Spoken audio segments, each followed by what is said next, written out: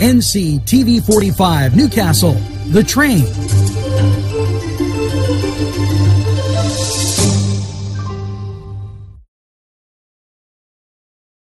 This program was provided through funding from Cedars Restaurant in Newcastle, Pennsylvania.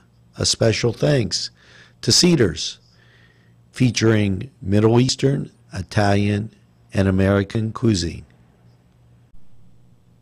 A special thanks to the YMCA for caring about the Lawrence County community and providing funding for this program.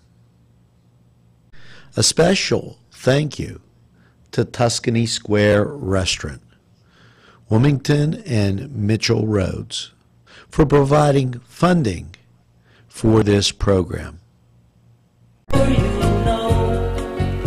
NewsWatch rolls on, and funding from the Wolf administration to support the expansion of Morgan Advanced Materials and Technologies.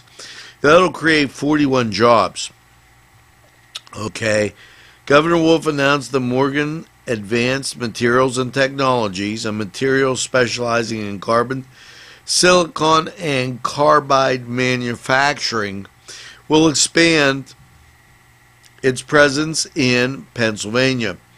The project is expected to create 41 new jobs at their facilities. This expansion will enable Morgan to grow and create jobs in the Commonwealth, which is great news for workers.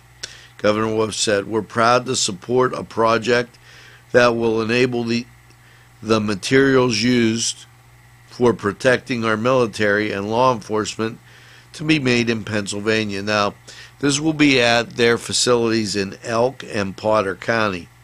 Due to the growing demand for ballistics armor, supported by Morgan's material and technology, the use by military and law enforcement, the company requires new equipment and furnace technology in order to increase production to meet demand.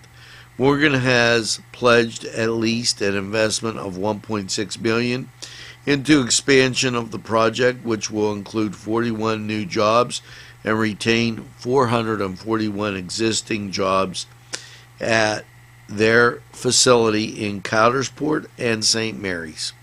So great news to start off the new year right there. Now we're going to take this break on NewsWatch, hear from these great sponsors, and we'll be right back.